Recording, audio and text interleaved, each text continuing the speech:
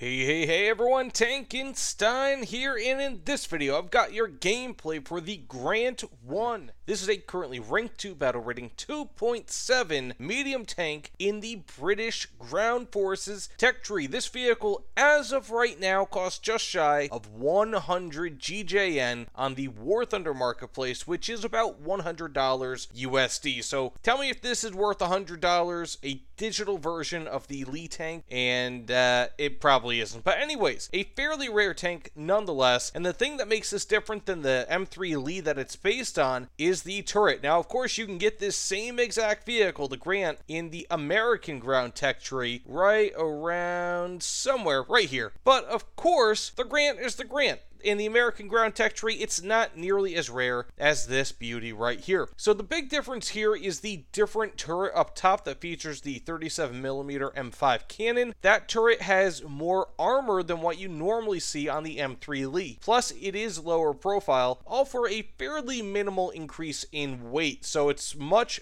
better armored overall, which is great because this is one of those things that is typically used as a weak spot. Now, some people might ask, hey, this has the 75mm cannon, fires the same M61 shot as the Sherman, why is it any worse? Well, it actually fires it at a lower velocity. As you can see here with the M61, goes at 588 meters per second, and 97 millimeters of armor pen at max go to the Sherman 2, which is essentially just a British Sherman, and it goes at 618 meters per second with 104 millimeters of armor pen. So overall, it is just a it's not as good basically as a Sherman, but still pretty decent at 2.7 BR. So I said, let's get into a few matches, see how we can do, but man, oh man, this thing looks pretty good. Also, this looks like it has some sort of a disease, like a rash. Anyways, let's get into it. Now, the great thing about the Lee, or in this instance, the Grant, is that you can take pretty much right where you're looking at when it comes to Sherman firepower. It is a bit worse, and also longer range shots are a slight bit tougher to make with this just because of the muzzle velocity, but you're taking all that, right, plus adding another turret with a pretty decent cannon, a 37mm cannon at this BR that goes through, like, what, 87 millimeters of armor? That's not bad. And you're taking all of that, putting it into a thing that's, what, 2.7 BR, and has pretty okay armor, not fantastic, depends on how you angle it and where you get shot, of course. And it has pretty decent mobility, you know? So it's not bad. Plus, the Grant in and of itself is probably the best iteration of the Lee, being that this has one less turret up top. You know, the Lee has a turret on top of the turret here that has an LMG, which is totally useless, whereas this kind of forgoes that. So it's nice. I mean, of course, you can get kills with an LMG, especially at this level, but it's not going to happen all too often. But that said, I'm going to go ahead and flank here. And as you can see, I mean, the mobility on this is not too bad. Plus, I have a stabilizer. Okay, we have an enemy over there. I'm going to try to shoot out his engine if I can help it. Got the gunner. That'll work. And got the kill. None too shabba-dabba-dabba. Can't complain about that. Hoping no one rolls in from the right. That guy was trying a light flank on our team, so thankfully I was able to stop him. Also, wasn't that Stug flying a little bit fast? Or moving a little bit fast? Okay, we have ourselves a big boy over here. Got the engine and the kill. Not too bad. It's a nice 1-2 combo dombo. But obviously somebody knows I'm here. Probably that Stug. This guy might know I'm here as well. Hope not. Gonna get him trapped and kill him with the LMG, because that's what you can do. Now, that's the thing. It's like, if you have an LMG, right, like, you're gonna kill the same amount of enemies with one LMG, probably, as you will with two. So it's like, almost what's the point? Ooh, got him with the big boy. 75mm cannon, and come on. Oh, Now, this is where I'm gonna struggle here. Can I get... I got killed, of course. The gun depression on this is not very good. But that said, real quick, first match, let's get into another one. See how we do, but not too bad for just flanking, spanking, and tanking. As you guys saw in full display in that last match, the Grant, and by extension the Lee, have absolutely awful traverse speeds in both respects. So when it comes to turret traverse, it's not good, but even worse when it comes to neutral steering, just not good at all. And that is essentially what doomed me there, at least from getting a second kill. Additionally, or a final kill rather. Additionally, it also has pretty bad gun depression with its top-mounted gun, which is probably more useful for killing lightly armored enemies. Ooh, that's not good. Wow! I got that kill! Whoa! What are the odds of that? None too shabby-dabby. Yeah, buddy! Now, unfortunately, when it comes to the stabilizer, only the 75mm is going to be stabilized, which is the lesser of the two in a way. Obviously, it's a more powerful cannon, but it does not have the fire rate of the other one, nor does it have... Okay, we have an enemy over there. Ooh, I got the second hit, I think. But nor does this have any sort of, you know, longer range capabilities. And you also have to worry about shooting like that. What an ugly shot that second one was, but that's just how this thing is, unfortunately. Ooh, got the driver, and I can go pick off his buddies, I think, from top with the LMG. Well, if it came to that, at least. Okay, we have another enemy back there, it looks like. Got the engine, and can I get the... kind of... Got the kill! Look at that!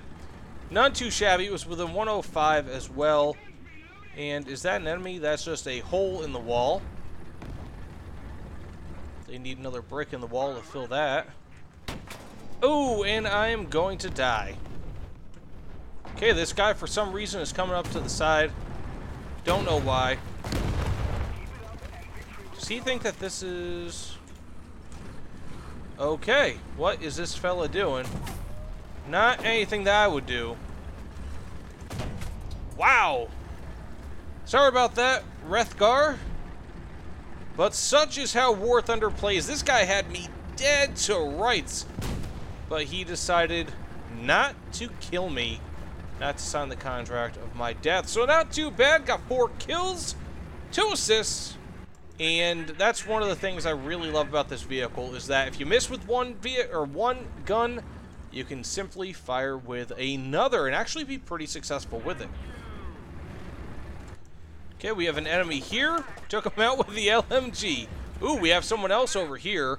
Oh, that is a space spawn. Do not like that, but please forgive me for what I'm about to do, guys. I know it's a base spawn, but where else am I gonna go? I'm getting killed. I know I deserve to die. Oh, and that's what I get. Okay, time to die. Not too bad. 6 kills, 2 assists. Feeling pretty damn shabba-dabby. None too bad. Let's get into another match, final match, see how we can do. But otherwise, is this worth $100? No, just get the GE base one in the American ground tech tree. Unless I can successfully get his driver, which I can. And if I can move up on him, possibly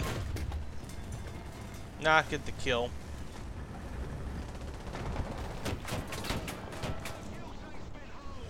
Got the driver. And got the kill. Lucky me. Cannot complain. Looks like we may still have someone else over here, however. Not liking that my engine is shot to death. One of the things I hate about this game, one of the few things in general that I actually hate about War Thunder is, that sucks, is the fact that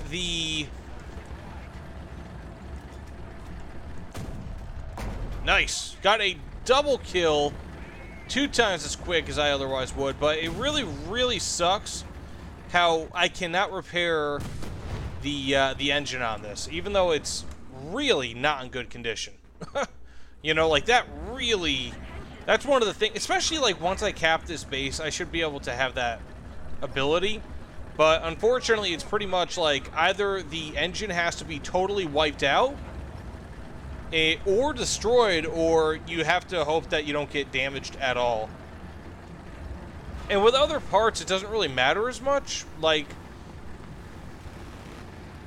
for example, tracks, you know, let's say like an LMG, if that gets damaged, it won't really matter all too much. But for the most part, ooh, that sucks. For the most part, like, once you get engine damage, that limits your ability quite a bit. Okay, we have ourselves an enemy. Got the kill, Panzer III Bizzity Bee.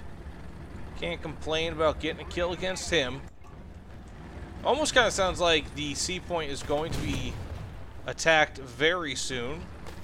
Ooh, C point is being captured. Yes, definitely.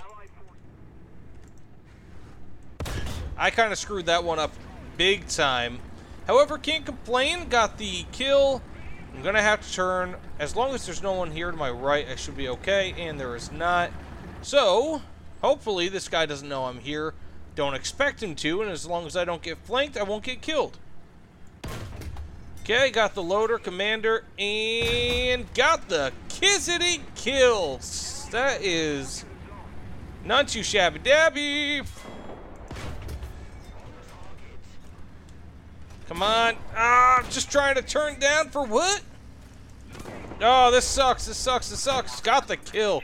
I was trying to fire my 75mm cannon at him, which would have been effective, and then some. But yet my turret, or my engine, is still destroyed for the most part. This really sucks. So I'm going to have to recap this, but not too bad. 7 kills, a base cap, and I cannot even climb one of the most basic elevations.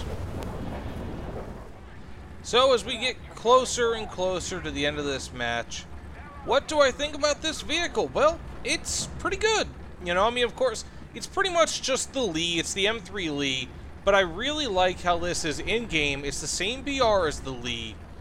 And it does have some noticeable differences. This isn't just like, you know, not that there's a problem with it, but this isn't like the Crusader, the Saint, for example, or the Special Achilles, or any of those sort of vehicles. This is a different vehicle with a different turret, and is functionally somewhat different, I mean, slightly, just based on the armor, than the comparable... Ooh, we might have an enemy? That's not an enemy. But, you know, it's functionally different because the armor on the turret and also the shaping of the turret. So it, in general, is a better vehicle. And I like that you can also purchase it off the, like, not even considering the marketplace, via GE for the Americans. So just overall, it's a cool vehicle.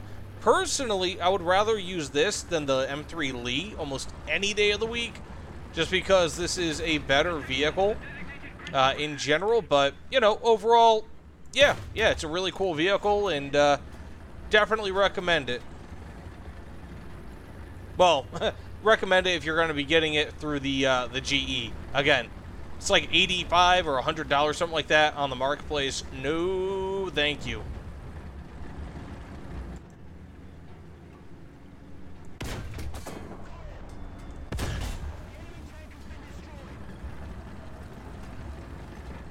And you know, I know exactly what you fellas are going to say, and I understand, and I agree, in large part. Why is this guy in the enemy base? Well, look around, you fellows. There is absolutely, like, at that map, there is nothing that I can do more. We have totally dominated these guys, and thus far, we've got 9 kills. 9 kills with a Grant and 2 base caps. So, yeah, I mean, this thing is just overall extremely effective. And, I mean, at 2.7 BR in a down tier, this is as good as any vehicle can be, because not only does it have the still effective 37mm cannon, but it also has the very effective 75mm cannon. Again, despite the fact that the 75 really isn't great in you know, in any regards, because the M3 for the Sherman is even better. Can I actually hit this fella? I'm saying the word fella a lot here. Anyways, it doesn't really matter. So that said, thanks so much for watching. I'm assuming that this match is going to be over. So assuming it's over, thanks so much again. Of course, please consider liking, commenting, subscribing. And I died. So that said, thank you all, and I'll see you all on the other side. 2 base caps, 9 kills, not too shabby. Take care, everyone.